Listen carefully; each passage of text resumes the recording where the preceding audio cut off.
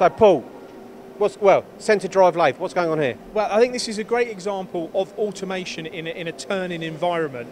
And what we've got here is, we'll go up the line in a minute, but here's the first operation, which is op 10. Right, I'm going to stop you there. Engineers, first op is op 10, so why isn't it just first op? It is the first op, op 1, op 10, but it's just a way of... This is the reason I get confused.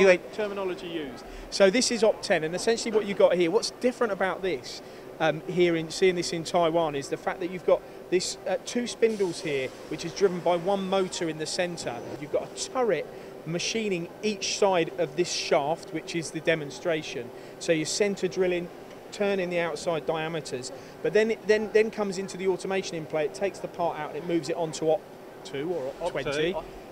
But the beauty of this is you've obviously got one motor driving two spindles, two operations being done at once. Okay, so twin spindle, twin turret, two ops at the same time. Yeah, two operations. But only one motor. So, yeah. And a great example of the automation in the background here.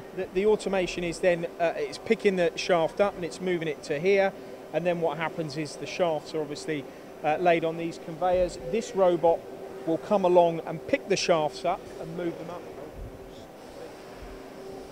to here, where you're then doing op 20. So op 20 is now you've now got two parts. You've got one either side. Again, you've got the central motor, which is each component is being turned independently, but it means you're getting two parts at once off of this machine, which is, you know, making you more efficient. But it's not just making you more efficient, it's the unmanned nature of this cell.